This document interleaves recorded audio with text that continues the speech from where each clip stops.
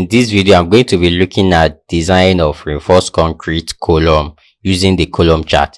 Do you know that we have about 2 other methods that are being used to design column? We'll talk briefly about 2 of them, and then we now look more in depth into the use of column charts to design reinforced concrete column. Reinforced concrete column, according to either the BS code or the Euro code, is usually designed using the column chart. The column chart is the relationship between the moment and the axial load. This is done especially for columns that have a significant amount of axial load as well as bending moment. But for column that is subjected mainly to purely axial load, then design formulas is actually used for that. So we have about 3 methods of designing reinforced concrete column according to the European code. The first of the design method is using the design equations. This design equation is derived from the analysis of the stress block diagram. We all know this stress block diagram when you want to derive the design formula for beam, slab. The same thing can also be done for column. Then we now have constructing moment axial load interaction diagrams. So these moment axial load interaction diagrams are the design chart that were used for columns. This is actually derived from the design equation from the first method. But because we want to be using something much more easier and avoid a lot of computation, so that is why the design chart was constructed. Design chart can also be used for design of beam, but that is not usually common. Then we have the last part, which is the approximate method. So the design chart is usually used for columns having a rectangular or circular cross section. So when the column is having other shapes, then the design chart is not recommended, because the way the design chart was constructed, if you look at the formula derivation, you see that the cross section used as an example was the rectangular section. So when you have other shapes, is either you use the design equation or you construct a moment axial load interaction diagram for that shape. That is when you can now make use of whatever design chart you derive from the interactions. The column chart is also used when there is symmetrical arrangement of reinforcement. We all know that generally columns are designed and detailed in such a way that the reinforcements are symmetrically arranged. In the next slide, I'm going to explain what we mean by symmetrical arrangement of reinforcement. So when there is need for you to design a column in such a way that the reinforcement of the column are going to be arranged unsymmetrically, then the best method to use is using the design equations or by approximate method, or when the cross section of the column you want to design is non-rectangular. So this is an example of the stress block diagram. This is showing the strain and the stress diagram.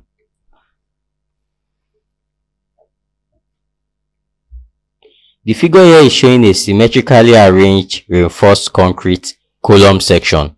So this is symmetrically arranged. You have the same number of reinforcements at the bottom side as also the same number of reinforcements at the top side. So that means this column here is symmetrically arranged. The next one by the right hand side is showing a column section of an unsymmetrically arranged column. You can see that we have 3 number of reinforcements at the top side, and we also have 2 number of reinforcements at the bottom side. The column are detailed in such a way that we have equal number of reinforcements in both edges of the column. So in that way, it makes the column symmetrically arranged. So most of the design charts that are given in BS 8110 part 3 are used for columns that are symmetrically arranged. So when you need to design a column that is unsymmetrically arranged, you have to refer to using the design equation or using the approximate method. Column design charts can be used for either the design of a short column or slender column. We all know the definition of short and slender column. You can check out my video on short and slender column to find out more about this. So according to the BS code, we have braced and unbraced column. When the column is braced and the effective length of the column divided by the size of the column is less than 15, then that kind of column is said to be short. And when a column is unbraced, the effective length divided by the size of the column is less than 10, then you can say the column is said to be short as well. But when it is greater than 10 or 15 for braced and unbraced column, then this column is said to be slender. This is the definition from BS 8110. So a typical design chart can be gotten from BS 8110 part 3. I'm going to leave the link to download this code in the description of this video. You can check out the description of this video. You see the link to download BS 8110 part 3. BS 8110 part 3 is the code that discusses the design chart. So it contains not just design chart for columns, it also contains design chart for beams, singly reinforced beam and doubly reinforced beam. Check out the description. I will leave the link to download it there. So this is a typical rectangular section column chart table. You can use this as well to also design a circular column, as I've said earlier. So what do you have to look out for in the column chart? The first thing you need to look out for are the design parameters. So the 3 design parameters needed is the FCU. The FCU is the characteristic strength of concrete. So for each FCU, there is a particular table for it. So you can see that for this table, we have FCU of 25, FY of 460, and D over H of 0.75. D is referred to as the effective depth of the column. Then H is the height of the column. Height means the longer side. You know, column have, if it is a rectangular section, you have the width, the B and the H. So the H is the longer side of the column. So you have to find the ratio of the effective depth to the height. So those are the 3 parameters you need in order for you to be able to select the table to use. So then the next thing, if you now look at the table, you can see that the table is divided into, we have the X and Y. Along the vertical represents N over BH. N over BH is axial load divided by the area, cross-sectional area of the column. Then you also have the horizontal side, which is the moment. So the moment divided by BH square. So if you look at this within the chart, you see that there are curves. These curves represent the percentage of reinforcement.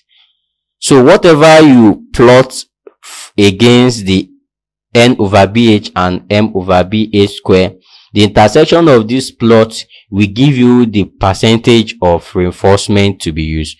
We all know that according to the BS code, the minimum percentage of reinforcement is 0.4%. So that's why you see that the minimum curve along the chart is 0.4 for any of the curve. The minimum curve is 0.4. So when you plot your N over BH against M over BH square, and you get a location that is before the 0.4, that is within this region that my cursor is trying to highlight. So if it falls within this region, that is, it does not reach 0.4 percentage curve, that means the meaning of that is that your column is requiring a reinforcement that is less than the minimum. So that means you need to provide the minimum area of percentage, and the minimum percentage is 0.4. Let me say that again. When you plot your N over BH against M over BH square, and the intersection of this plot falls within this region before the curve 0.4, that means that your column requires a lesser reinforcement than the minimum. But in design, we know we cannot provide not something less than the minimum required reinforcement, and the minimum percentage for a column is 0.4. So that means when the intersection of both the x and y meets before the 0.4 curve, so that means you use 0.4 percentage.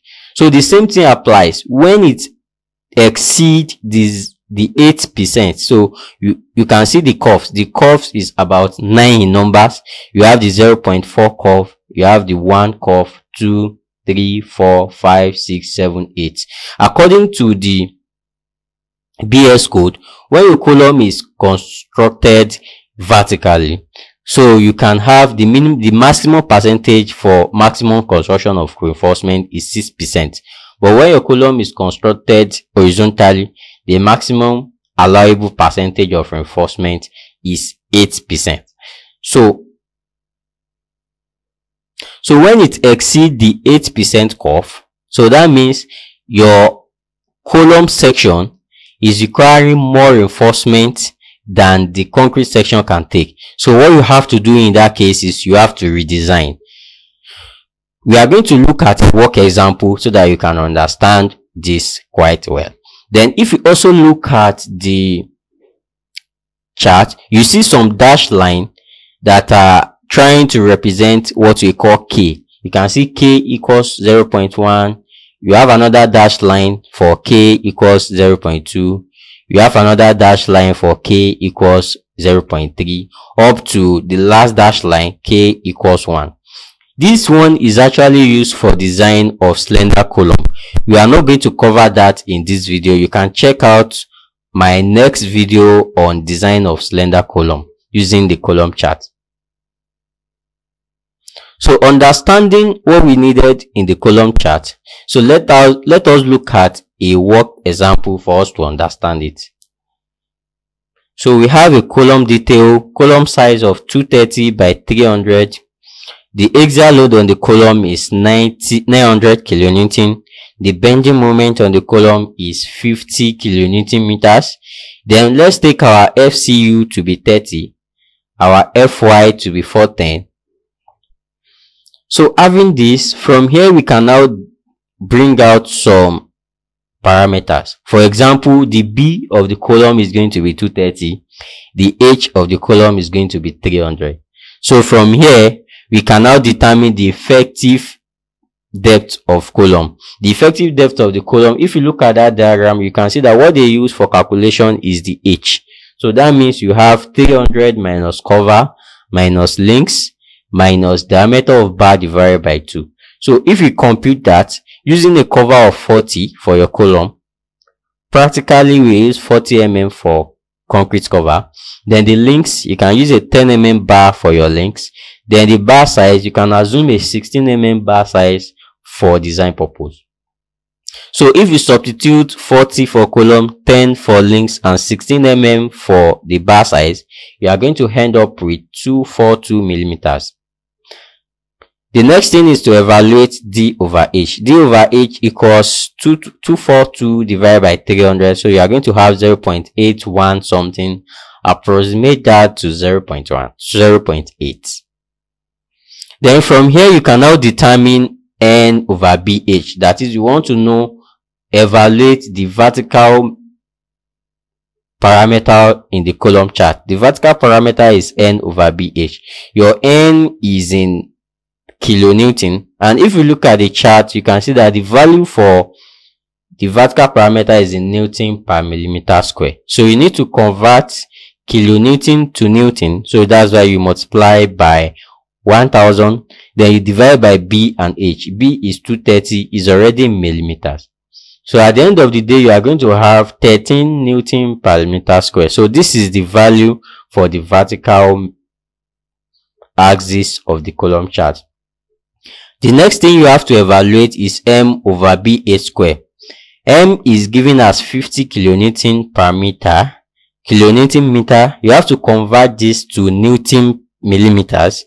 So that means you have to multiply by 10 to the power of 6. Then you divide by B, 230, then by H square, which is 30 square. Evaluating this, you have 2.4 newton per millimeter square. So now we have all the parameters needed for you to select a column chart. So that means you are going to look for a column chart that has FCU of 30, Fy of 460 and D over H of 0.8. And this is exactly what this column chart is about. You can see the FCU is 30 here, Fy is 460, D over H is 0.8. This is what we need.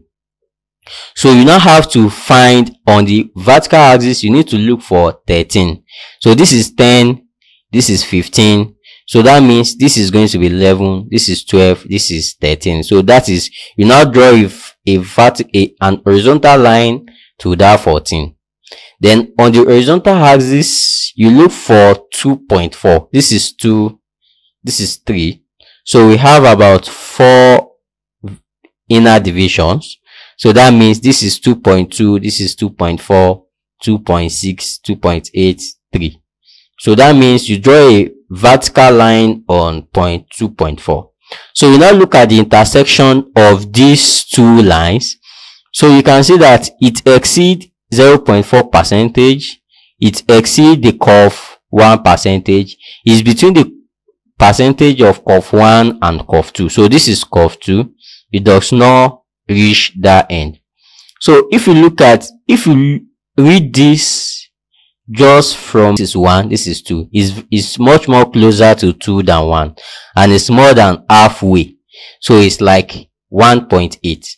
I hope you understand. So from this now, we can say that from the chart, whatever we get from the chart is equals to 100 AS over BH. That is what you see here. That is what you can see here. Whatever is read here is equals to 100 AS over BH. So let's represent that as K.